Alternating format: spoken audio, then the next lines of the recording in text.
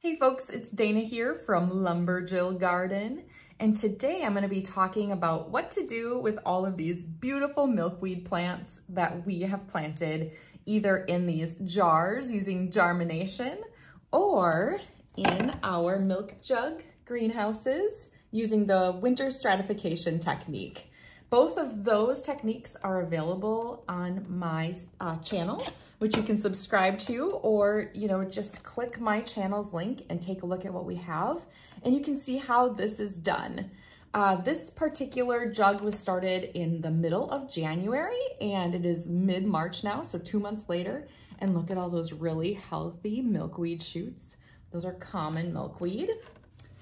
And these were started, these ones in particular, were started in February using the germination technique where you clip the seeds, put them in water for a day, and then just put them in a sunny sunroom like this and allow them to grow.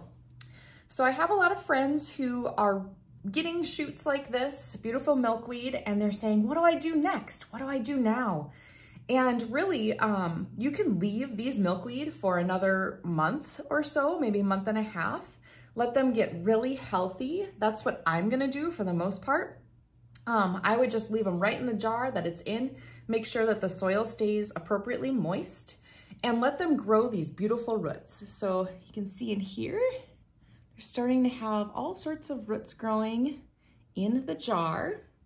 And the reason why that's important is because even when I transplant these, if I have a healthy root system on these beautiful milkweed, they'll actually kind of go into a dormancy, and then they will grow back from that healthy root that you planted. And so I'm gonna let these develop as much as I can before transplanting them, especially if you're thinking about transplanting them outside. Now, if you are not thinking about transplanting them outside, if you wanna do something like take some of these and give them to friends, or maybe you're gonna sell them, or all sorts of different ideas you could have with them. If you want to start to individualize them, what I do is I get these cups. So this is just one of those seed starting cups that you can get at your hardware store. And I fill it with some soil. So this is just seed starting soil that I've put in there with about 2 tablespoons of water. And you can also get like Dixie cups or paper cups and do this. So don't worry about what you're putting it in. It's just a container that you can give away and put soil in.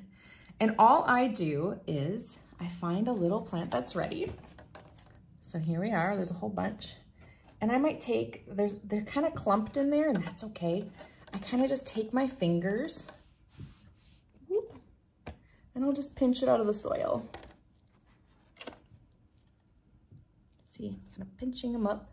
Well, they're gonna have some nice roots already, so you wanna make sure you get all that. Show you what I mean here. See how I got all of the root? None of it was broken off, so I gently pulled it out, and this is a very wet container. I did put drain holes in them eventually, but it's still very wet. So I have this clump of 3 milkweed, beautiful root systems. Here they are. I'm gonna take the container and you sort of make a hole for it. It's kind of messy business, but I just push it right into the soil.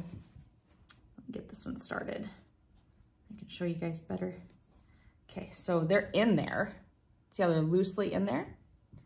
I'm gonna take their base, right where they start to have roots, and I'll just push them in like this. Don't worry too much about the leaves. They're important. But remember, the root is what is important. So trying to keep that intact is very important. Pushing it further and further in there. You see that? And sometimes I'll even cover up some of the stalk, or because that helps make it stronger. I'll just kind of press them in there so they have really good contact with that soil. And see how those are nice and sturdy in there now? I can wave them around and they stay upright. See that? Yeah, just pressed them in there. There's nothing fancy about it. You're just kind of pulling it out, making sure you get the whole root, and then putting them in, and make sure you cover up all of the root, but also I cover up some of the stalk so that it's very sturdy. Then I will just find a sunny spot for these and put them out just like we did with the germination containers. I will keep them inside now because they don't have this beautiful greenhouse to protect them. So I'll keep these inside. They don't need to be under grow lights. They don't really require that. They can just go anywhere near a window. And I'll let these grow some more until they're ready to go in the ground, or the ground is ready for them. Let's put it that way. So the ground will be ready for them when you're planting.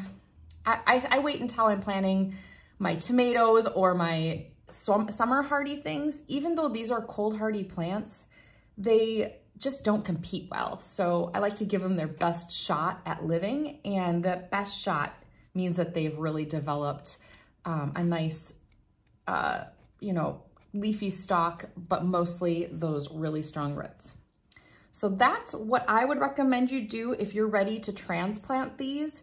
Just transplant them into little cups and give them some more time to establish those roots that are so important. And then when it's time, you put them outside, and I'll show you where I'm gonna put some of these once the spring comes here in East Tennessee. All right, friends, I hope that was helpful. If you have any questions, please put them in the comments. I love answering comment questions or other tips. That would be great too.